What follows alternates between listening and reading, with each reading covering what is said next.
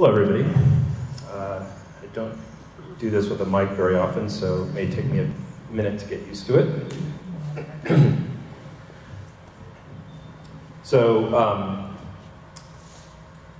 just before we get going, I used to give this talk a lot for the last few years about what our plane was going to be like and how we were building it, and now we've actually flown it a couple of times. And so I just wanted to show a few pictures of our very first flight back in December in Half Moon Bay. I'm going to go over the motivation for the project, a brief history of human-powered airplanes, or HPAs. We're going to go over design considerations, materials, specifications. I'll show some highlights and video from the first flight, and then we'll go into construction details. We'll do Q&A at the end. I'm going to have a lot of material to get through, so try to hold your questions unless there's a really urgent question or something, and we'll save those for the end. And before I go over the construction details, I'm going to pass around a lot of these things so that you can look at them while I'm showing slides of the construction and talking about it.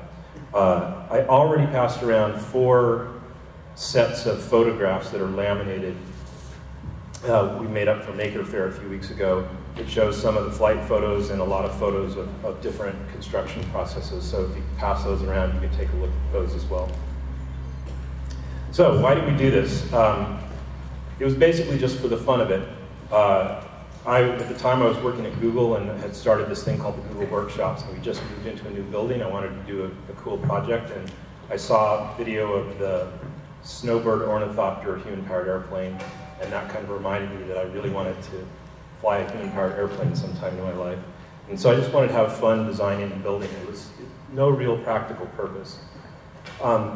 Going back a little bit, back in high school, around the time that the Gossamer Condor won the Kramer Prize, I found this book that was one of the first. I knew I wanted to be an engineer, but it was one of the first books that I opened it up and I could see, hey, there's these equations that aren't that difficult, and I could see myself designing something like this.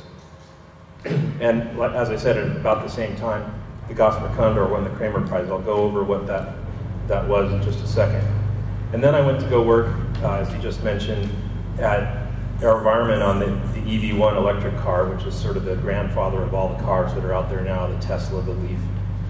And while we were working on that, hanging over our head in AeroVironment's Simi Valley facility was this airplane, which was the Speed Prize, Kramer Speed Prize airplane called the Bionic Bat. And so we were working these 12, 14, 16 hours a day trying to get this car ready for the LA Auto Show, but we were always looking up. It was a building very much like this, and it's hanging from the ceiling, and we're looking up saying, we ought to take that down some weekend and go out and fly it, but we never had time to do it. So I'm going to go over all this, so you don't have to read this slide, but just talk about the history of human-powered flight. Just a second. Can we get my, in my bag, there's a laser pointer in the side pocket. So people have been thinking about human-powered flight for a long time. This is at the National Air and Space Museum, a model of one of Leonardo da Vinci's ideas. It's probably using the wrong muscles, and the wingspan is way too short, but it gives you an idea that people have been thinking about it for quite a while. The first, thank you very much. The first sort of competition that spurred on human-powered flight was called the Peugeot Prize in early 1900s. And all they had to do was basically make a hop of 10 meters, and they would win, I think it was 5,000 francs, which is actually worth quite a lot in today's dollars. It's like $50,000 or something. So you got a lot of vehicles like this that had, basically it was a bicycle with some wings attached to it and a tail. The wings are at 0-degree angle of attack. They have some sort of spring mechanism in there. The guy rides really, really fast, hits a button, and the thing pops into the air totally out of control, and then he hopes that he goes 10 meters. And it actually took somebody about 15 years to win the prize. This wasn't the prize-winning one, but it's just a good photo showing, what they looked like at the time. Then jump forward into the late 50s. Henry Kramer, a British industrialist who was interested in fitness and flight, wanted to spur on human-powered airplanes. And he teamed up with the Royal Aeronautics Society and came up with a course that you would have to complete to win. First it was a 5,000 pound prize for British subjects only, and then it continually got increased until it was 50,000 pounds, which is about $250,000 in today's dollars, prize for anybody in the world. And you had to do a figure eight around two markers that were spaced a half mile apart, so a little bit more than a mile in the air since you have the space for the turns. And at the start and the end, you had to be 10 feet above the ground, and then you had to not touch the ground anywhere in between. The idea behind the figure eight was to make sure that you actually had controlled flight. The reason the Wright brothers were the real inventors of flight is they figured out the control problem. It's pretty easy to do some uncontrolled hop, but this would prove that you really had control. And so that immediately spurred on a bunch of people to try to start making things, and just 2 years later, the very first human-powered airplane that took off under its own power was built and flown, Sumpac from Southampton University.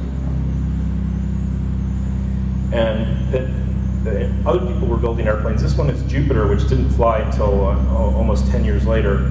But the reason I'm showing this slide is how intricate this was. It was all the designs back then were based on wooden sailplane designs of the 30s and stuff, and it's very, very intricate.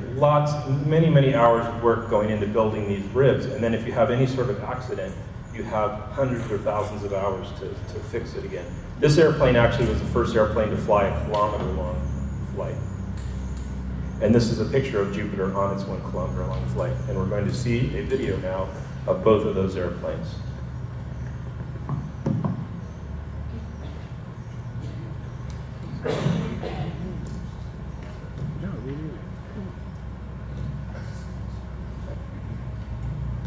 To produce more thrust.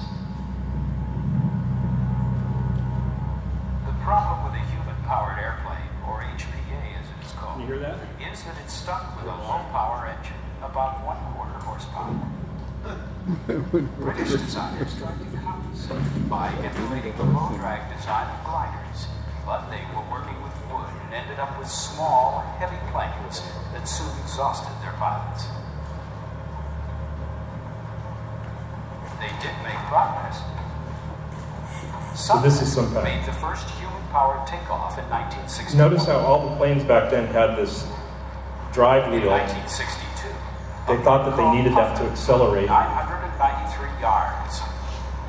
And the record stood for 10 years. For takeoff. It turns out it was just a big waste of It was beaten power in and weight. 1972 by Jupiter, a heavier but aerodynamically cleaner design, piloted by a strong athlete. But it couldn't turn very well. Control has always been a problem for HPAs because they fly so slowly, and Jupiter was no exception. So the reason I like to show that is, that relatively minor looking crash probably took weeks or months to fix because of how intricate the plane itself, the construction of the plane itself was, as I showed in that previous slide.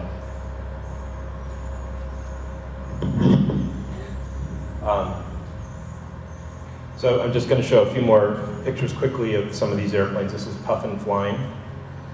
This is the Dumbo. You notice how wobbly these wings look.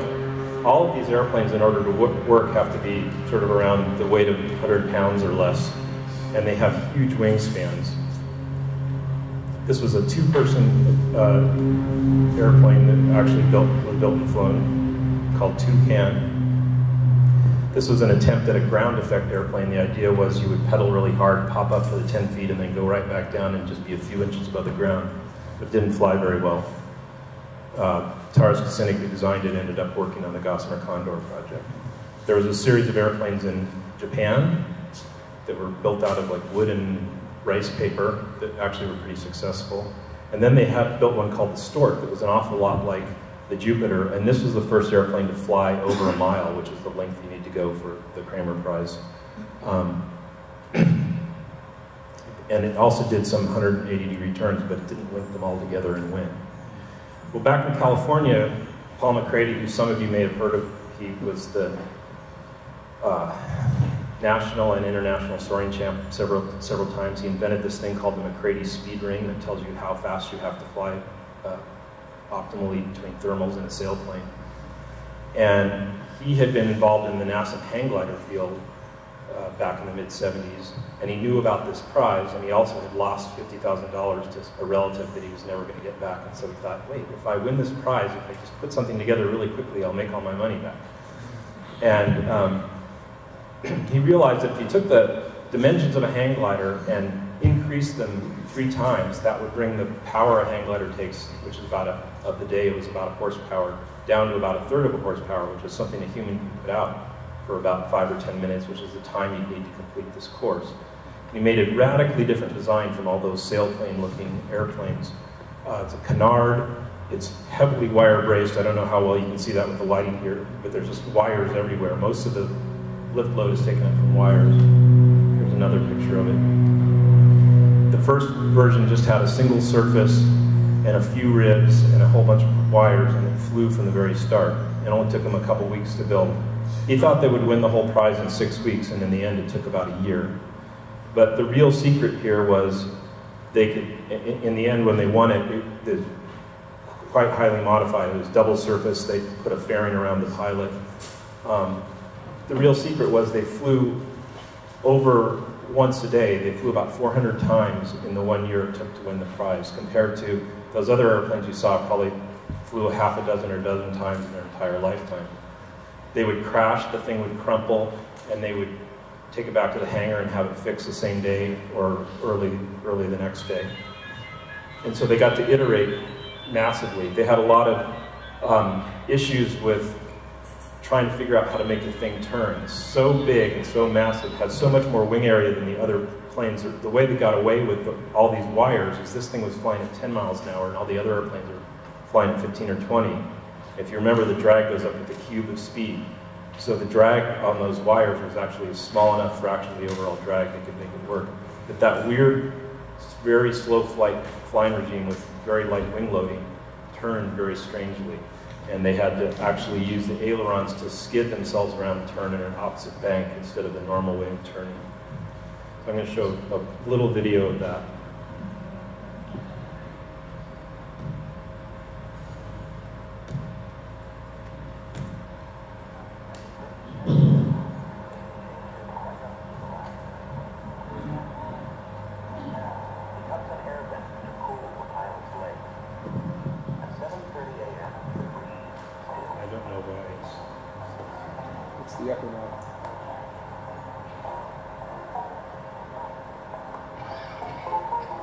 So you can see it's a pretty unusual looking plane. I think this was video taken of a degrading film, which is why it's so pink looking. But this is actually, the short film is about a 25-minute film, won the Oscar for Best Documentary Short this year.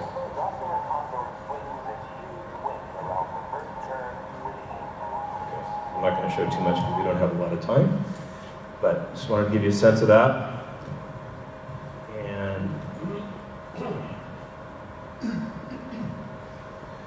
So then Kramer, so they won the prize. It took about 10 tries. It's a big deal. McCready was named the Engineer of the Century because of it by SAE or something like one of the engineering groups. And Kramer and the Royal Aeronautics Society decided, okay, well, that was really cool. How can we further advance this human-powered flight thing? Let's make something that's going to take another 15 years or so to win. They won the prize about 17 years after it started. And so they made a much harder challenge, which is to fly all the way across the English Channel. But these guys just kept building airplanes. They'd gotten really good at it. They switched to carbon fiber for the spars, which let them get rid of about half of the lift wires because the spar itself was stronger. And they cleaned up the wing a little bit, and so they could fly a few miles an hour faster, so it wouldn't take quite as long. They got a more efficient propeller, and within 2 years, on the very first attempt, they crossed the English Channel and won a 100,000-pound prize, which is about $500,000 in today's dollars. This is a picture of the plane finishing in France on the beach a few minutes after this was taken, and he actually landed. Somebody came up and held one of the wires and broke the spar. Give you an idea of how fragile these things are. So then Kramer did a speed prize to try to get more practical human-powered airplane going. I don't know how practical they are. We got some experience with this. It's an awful lot of work, but the idea here was that you could store energy for 5 or 10 minutes pedaling on the ground, and then use that plus the combined power of the human to go around. I think it was a triangular course. And so McCready had this bionic bat, which is the one I talked about earlier, that was hanging over her head, working on the electric car. And they thought they won the prize, but they'd done their energy storage wrong. So then MIT won the prize, and I'm missing that slide.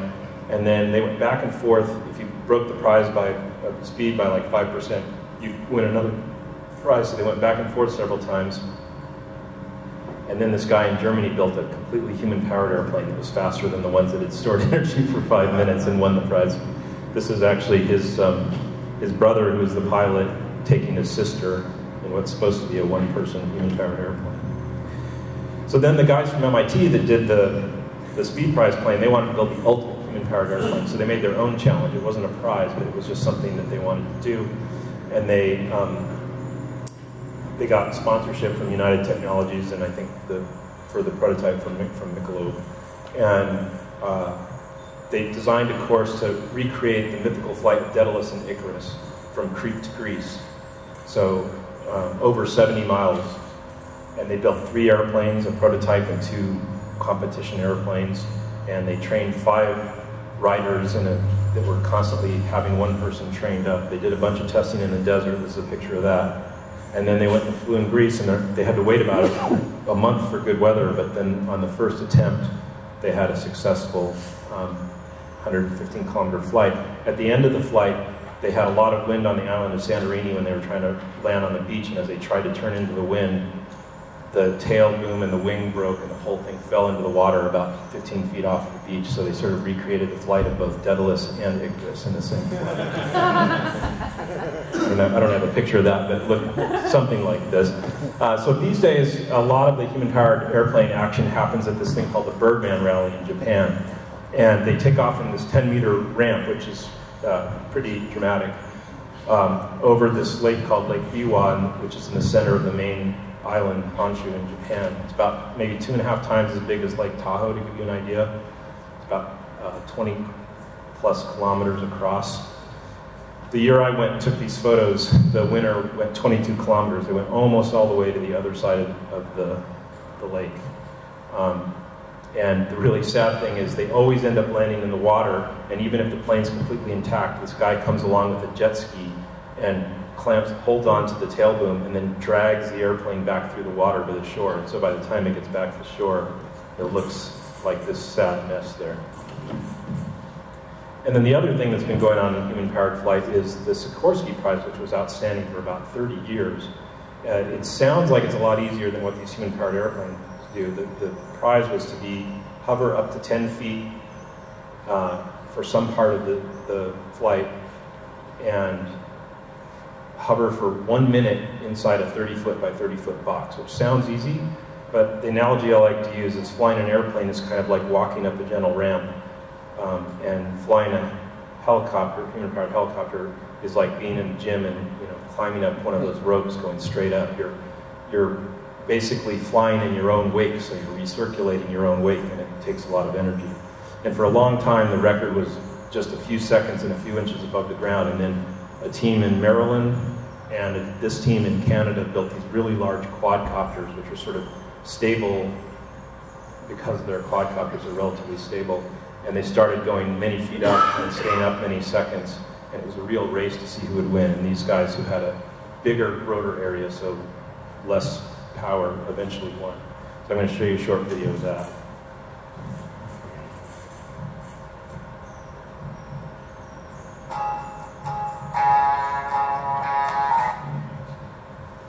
Uh-oh. Maybe I won't be showing you a short video then.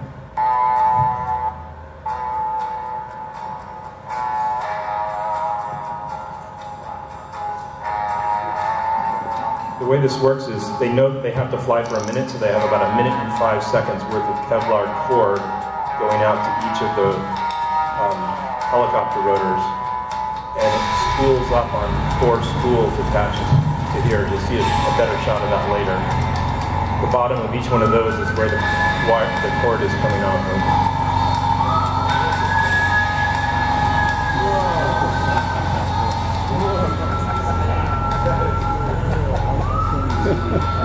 If you look this up on YouTube, there's some really good video of some crashes that they had. It's kind of scary crashes where it broke when he was up really high.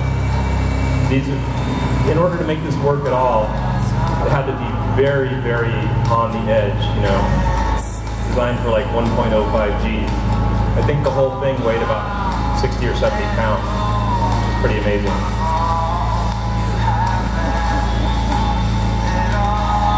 There you can see the spools, the 4 spools.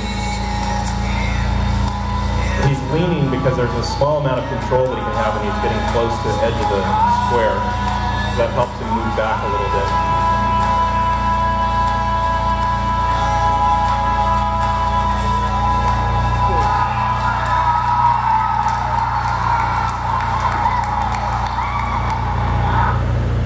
That was pretty cool. Okay.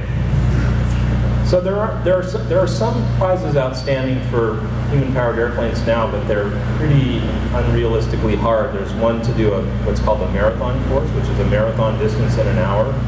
And if you just do the math, it's not really doable, at least not by a single pilot human-powered airplane. And then there's another one for building a sporting aircraft. I wish I wasn't competing with the aircraft outside right now. That has to average about 22 miles an hour over a 2-mile course, and you have to be able to assemble it and then disassemble it in a half an hour each time. But we weren't going for anything like that. We just wanted to build something for fun. So I needed to decide, you know, what kind of human-powered airplane are we going to build? And the constraints I set for myself were to have a low design and build time, make it easy to take out to the field. This is something I wanted to build and then be able to go have fun flying. I wanted to have a 2.5 G structural limit for the wing. Daedalus was built to 1.75 Gs and it broke in the end. Most of this, you're never going to see 2.5 Gs in the air in a human-powered airplane because you bank only a couple degrees. You might see some gusts and stuff, but mostly this is for if you hit a wingtip on the ground, you don't want to get very much damage. And then have some other limitations here, but basically I wanted it to cost the same or less than a moderately expensive luxury car, and I came to call this my Tesla, because instead of buying a Tesla, I paid for this. It ended up being about my garage full of Teslas in the end, 2 Teslas. It's all volunteer labor, and we tried to keep things pretty simple. Boy, this is a big slide. I'll just hit a couple points here. We wanted to basically use simple aerodynamics. You don't need to do anything very difficult. You don't have to do panel codes or anything complex like that for a human-powered airplane. I designed it all in metric because I wanted to do it that way. And a big thing is that we built on previous human-powered airplane successes. So we weren't trying to reinvent the wheel here. We learned, and the other thing is we got advice from a lot of HPA pioneers. So we contacted people, the Aerovelo guys that had built an airplane before that, people who had worked on Daedalus, a team in Canada that had done an airplane called Pegasus, and the teams in Japan. So we got advice from lots and lots of people. We didn't do any of these fancy things because we didn't really need to. We didn't design a new airfoil, we just used the Daedalus airfoils since they were designed for an airplane like this. And we tried to keep it simple. We have you'll see in the picture I showed in a minute, constant wing chord for most of the wings, so we can just stamp out the same part over and over. We have a simple 90-degree twisted chain drive. Daedalus used a shaft drive because they didn't want to lose a chain in the middle of the GNC. But that was a big engineering effort, a lot harder than just twisting a chain. Things like the rudder and elevator, we just had constant core, again, so we could make it look a little bit simple. The challenges for a human-powered airplane is it's very low power. A human could put out about 200 or 300 watts continuously for long periods of time. put out maybe almost a kilowatt if you're a really powerful pilot, but for very short bursts of 5 or 10 seconds. A kilowatt, to give you an idea, that's what a hairdryer uses. So it's a very little amount of power. So in order to be able to fly in that low amount of power, you have to have very light weight. And in order to take low power, you have to have very, very long wings so that you have low induced drag.